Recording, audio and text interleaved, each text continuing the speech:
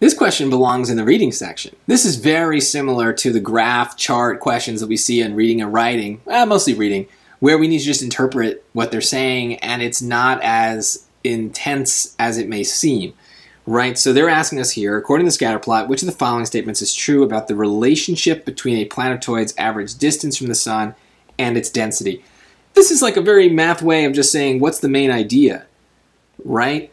So because this is so similar to a reading question, I'm going to use a reading strategy. I'm going to use a dumb summary to help me understand the relationship. I don't want to overthink it. So let's just dumb it down and then compare that dumb version to the choices. And if I need to look at it again, I will. So what's the relationship? So as you increase the distance, you decrease the density. That's it. Now let's go to the choices here. I'm going to bring that with me. And what matches? Choice A. Planetoids that are more distant from the sun have lesser densities. That's like literally what I just wrote. Let's see B.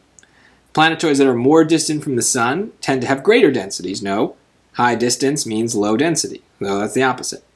C. The density of a planetoid that is twice as far from the sun as another planet is half the density of that other planetoid. Look, I'm not going to bother interpreting that.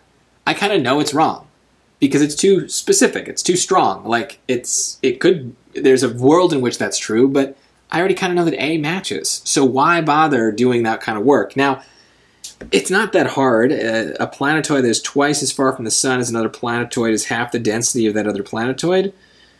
Okay, so pick some easy ones here. So 0.8